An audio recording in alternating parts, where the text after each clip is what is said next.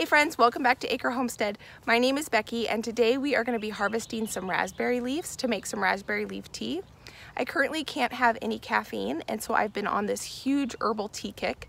And so one of my goals I've decided this year on the homestead is I want to try to harvest things that I can make tea out of. When I've been reading the ingredients on a bunch of herbal teas that I've been finding at the grocery store, a really common ingredient is raspberry leaves. And these raspberry leaves are perfect for harvesting. You want to harvest the nice young ones. And another goal that I have on the homestead this year is to try to maximize my overall harvest. By harvesting the leaves from this plant, I'm not only going to get the raspberries from these raspberry canes, but I'm going to get tea as well. So I'm getting two things from one plant. I have a couple other ideas on the homestead of things that I'm going to be harvesting, where I'm going to be getting two harvests out of one plant, things that people don't typically harvest. So go ahead and subscribe if you want to see those videos that are going to be coming out in the future. But for now, let's go ahead and get some of these leaves harvested. So here's our raspberry cane. You can see that these raspberries are actually about to flower, which is pretty awesome. So what we want to do is harvest these leaves when they're young and tender like this. That way they're not as bitter. So about that size. I've never had just plain raspberry leaf tea before. So at the end of this video, after I show you how to dehydrate it, we will brew up a pot of tea and we'll try it together.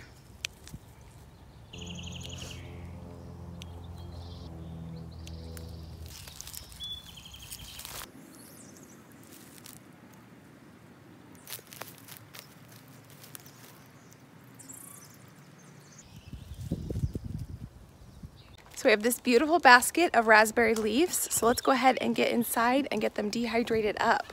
It's really hot out there right now, so they're already starting to wilt a little bit. So I want to get them on the dehydrator as soon as possible. I probably could have harvested a lot more, but I kind of want to start with this because I think this is a good amount to fit in my dehydrator. And I want to make sure I taste it before I put in the effort of harvesting and dehydrating a lot more. So this is an Excalibur dehydrator. This is the best dehydrator. I've had one of the circle ones and I really don't like those as much because this Excalibur dehydrator has the heating element on the back side. It dries things evenly. Those round dehydrators, the heating element is either on the bottom or on the top.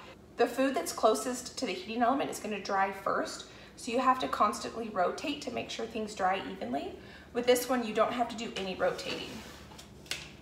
So all I'm going to do is lay them out. Well, I was going to start by laying them one at a time, but that's going to take too long. I'm not going to take the time to make sure it's exactly one layer, but pretty close. That's perfect. So there might be like one on top of another, but it'll be okay. So a couple of the other teas that I want to harvest this year is I am growing some chamomile. So I really want to get some chamomile tea harvested if I can. I planted an orange mint, a Thai mint, and a peppermint. And then a couple weeks ago, I planted out some strawberry mint. So hopefully I get some of that I can also harvest this year and make some tea out of. This is perfect time to be doing this and trying it to see if I like it because the leaves are just starting. There's a ton of little buds where the leaves are going to be growing out pretty soon. And the weather's been beautiful. And so if I like this, then I will have a chance to get a bunch more of it.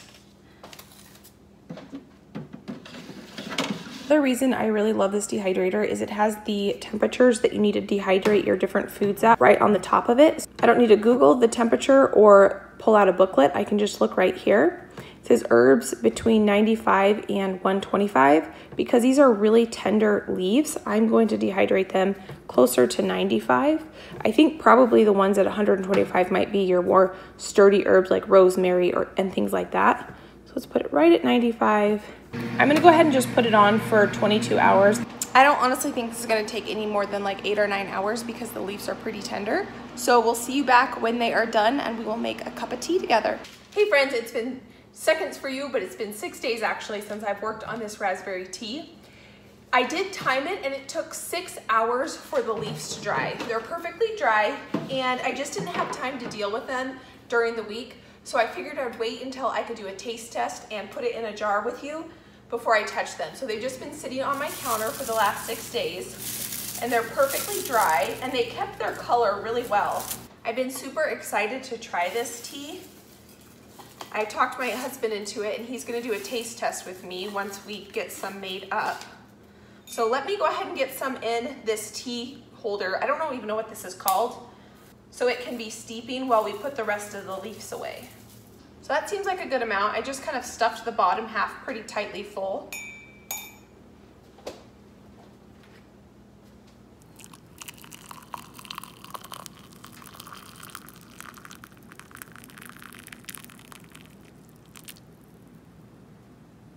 I've been researching different teas that you can make off different plants, and I found out that you can actually make fig leaf tea, and I have a pretty big fig tree out there, and the leaves are just starting to bud out, and I actually see teeny tiny little figs on my tree. So I am gonna try to make fig leaf tea next.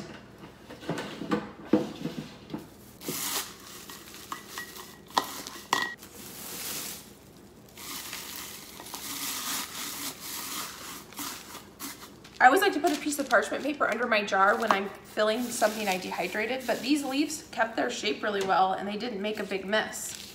I was reading the back of this Sleepy Time tea that I drink almost every night, and the ingredients are chamomile, peppermint, lemongrass, tilia, flower, blackberry leaves, orange blossoms, hawthorn, and rosebud. Hawthorn and rosebuds I don't have.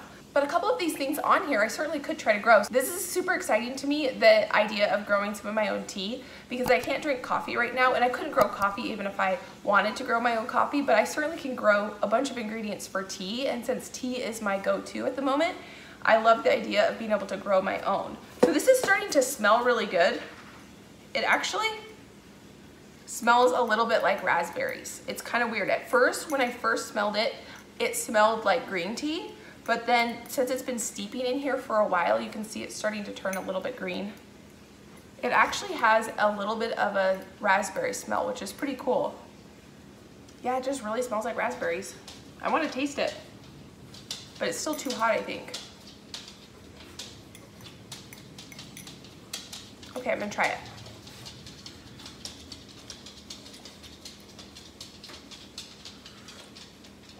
Oh, that's good.